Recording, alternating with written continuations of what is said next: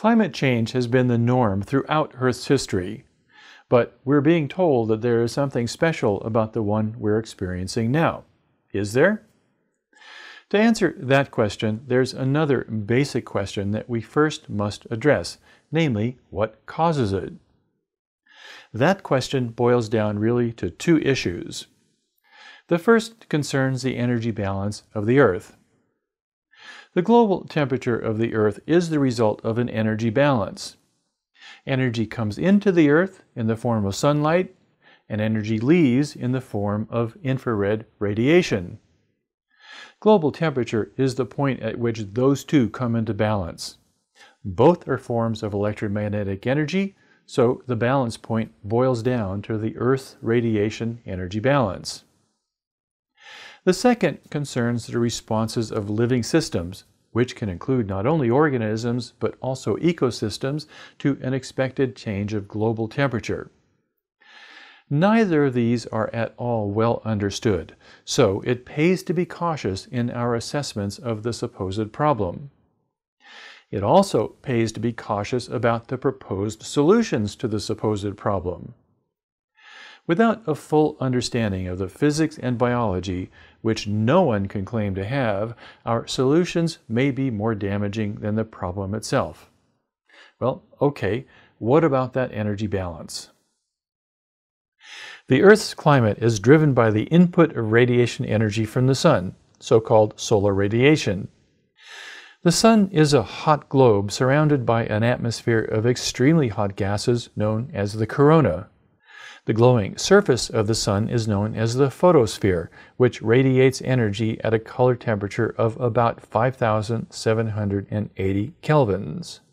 The Earth is warmed by radiant energy transmitted from the photosphere through space onto the surface of our planet. Overlaying the surface is an atmosphere consisting of a mixture of gases, mostly nitrogen and oxygen, small amounts of the noble gas argon, water vapor, and carbon dioxide. What's heating people up over the issue of climate change, so to speak, is the increasing presence of carbon dioxide in the atmosphere and the effects it has on the global thermal energy balance. We can judge the effect of solar radiation on energy inputs to the Earth by plotting the so-called spectral irradiance versus the wavelength of light intercepting the Earth.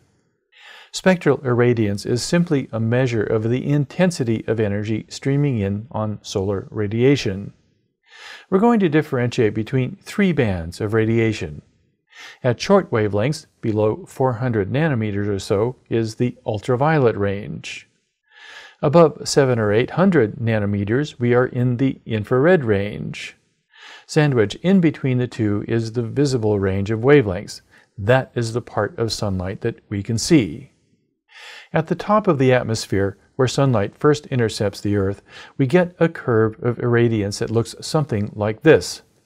The shape of this curve should look familiar. It is very close to what we would expect for a black body radiating at a temperature of around 5,250 kelvins.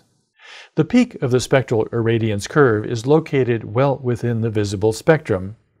Extending off to the right, we see that there's a considerable quantity of energy contained in the infrared range. In fact, most of the energy intercepted by the Earth is not in the visible wavelengths, but in the near-infrared wavelengths. These infrared wavelengths extend to blackbody temperatures that are still quite high, though, as high as about 1200 kelvins.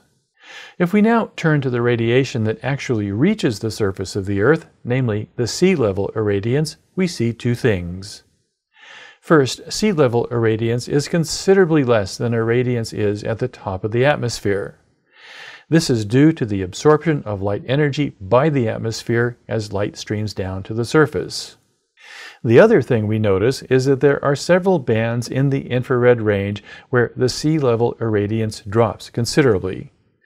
These are bands of wavelengths where the atmosphere is relatively opaque to the radiation streaming through them. These bands exist because certain gases in the atmosphere absorb energy at these particular wavelengths. So, for example, oxygen is relatively opaque at a wavelength of a little over 750 nanometers, which produces a drop in the sea level irradiance at that wavelength. Most of the bands of low sea level irradiance, however, are caused by water vapor in the atmosphere. Note that carbon dioxide is responsible only for a very small dip in surface irradiance at a wavelength of around 2000 nanometers, well into the infrared. We see right away, therefore, that the sun will warm the Earth in at least two ways. At wavelengths where the atmosphere is transparent to sunlight, the sun warms the Earth's surface directly. At those wavelengths where the atmosphere is relatively opaque, in contrast, the atmosphere absorbs the radiant energy. Now, sunlight does not warm the surface, but warms the atmosphere. So, we see the first complication of the Earth's energy balance. Depending upon the wavelength, solar radiation can either warm the surface or it can warm the atmosphere.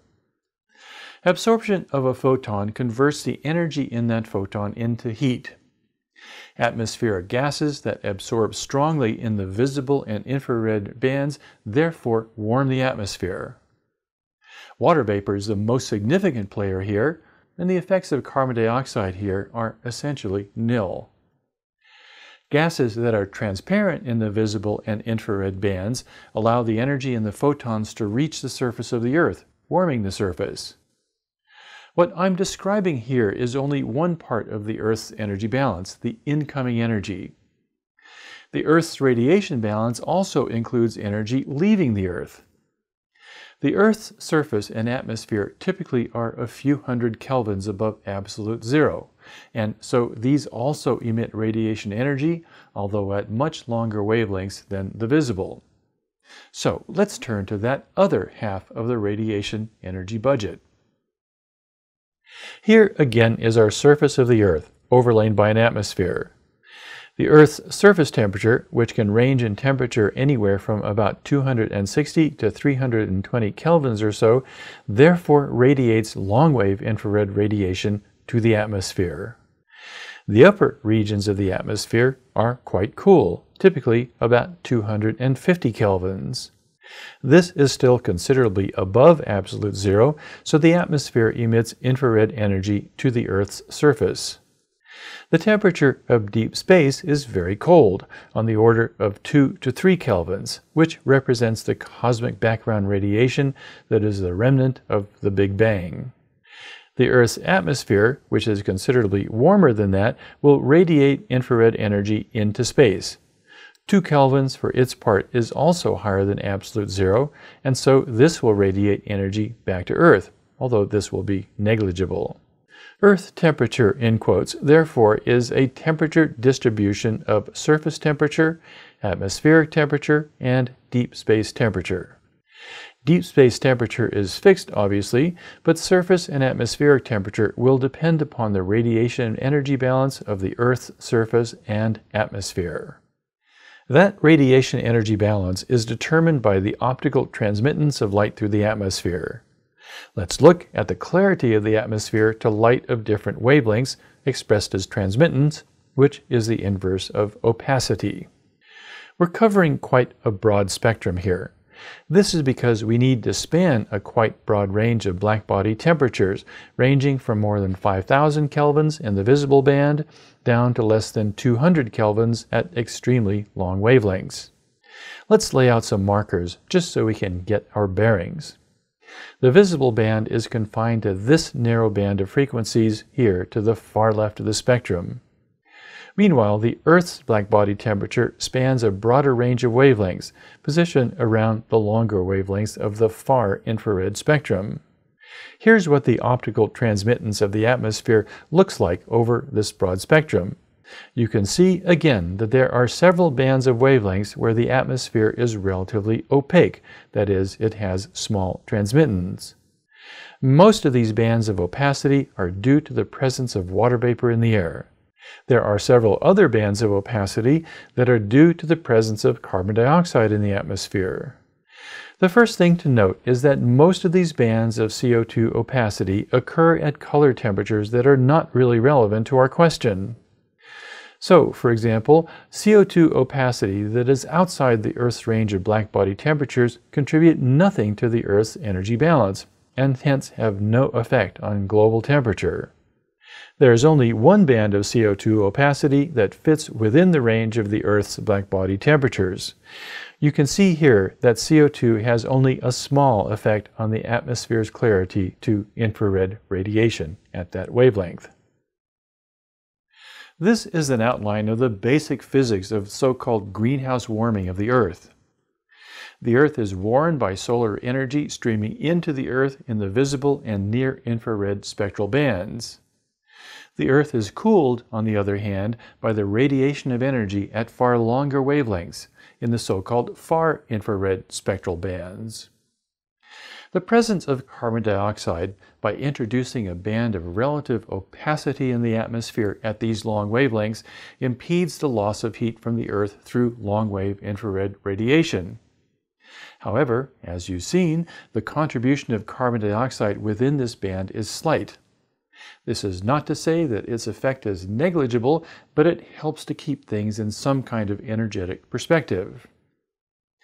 Much of the concern over increasing carbon dioxide in the atmosphere points to increases of global temperatures of roughly 2 to 5 degrees Celsius. Thermodynamically, of course, this temperature increase is quite small. An increase of global temperature from 25 degrees Celsius to, say, 27 degrees Celsius is an increase of only 2 degrees.